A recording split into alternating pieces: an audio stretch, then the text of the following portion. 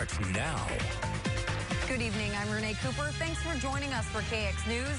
Leading the news tonight, the people of Lincoln are frustrated after a boil water alert issued yesterday afternoon.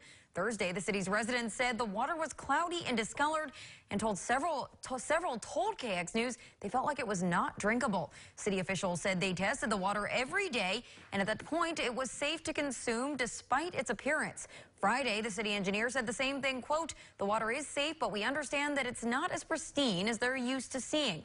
Then, Saturday, after a positive test for a bacteria called Coliform, Mayor Gerald Wise issued a boil water alert. Residents reacted with anger and frustration in the more than 70 comments on the mayor's Facebook Live announcing the alert around 4 o'clock. This comes after the city was without water in late November due to a water main break.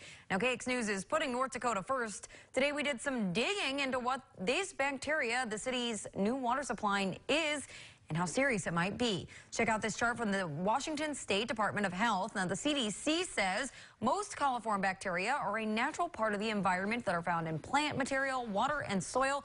They do not cause disease, but they do indicate the water may be contaminated by soil or feces, meaning a waterborne disease may be present. Now, some rare types of coliforms like E. coli, this strain noted by that orange dot, can cause serious illness, although according to the CDC, most of these outbreaks are from eating undercooked food. Cases from contaminated drinking water are possible, but they are rare. And as we reported yesterday, if you live in the city of Lincoln, continue to boil your water until further notice. For more information, head over to our website, kxnet.com.